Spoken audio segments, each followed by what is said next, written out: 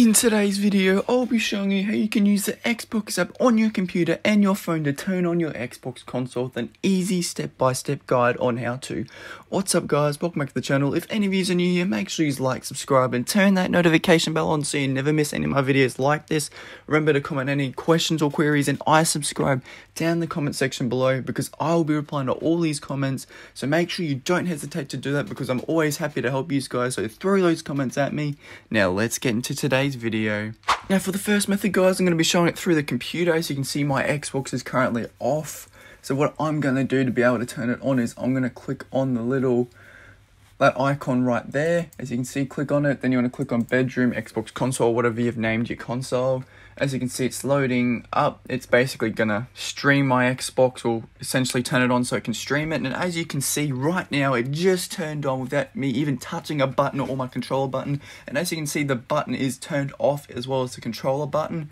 So that means I haven't turned it on through my Xbox console, like by pressing the button or the controller button. And basically, yeah, it's now on streaming as well through my computer as well. Didn't even have to touch a button. So as you can see, I'll press the button to turn it on. Now it's currently on. And even when you press the off button directly on the console, since I've turned it off, like on through my computer, it will not turn off unless you basically hold the home button on your Xbox controller and press turn off console. Not until only then it will turn off, or until you stop streaming. So I reckon that's pretty cool. I'll just quickly show you what happens if I go turn off console. There you go. As you can see, it's turned it off completely, and this will stop the stream as well. As you can see, it's a bit frozen at the moment, and there you have it. It's just turned off. And now I will show you what happens if you turn it on through the Xbox app through your phone.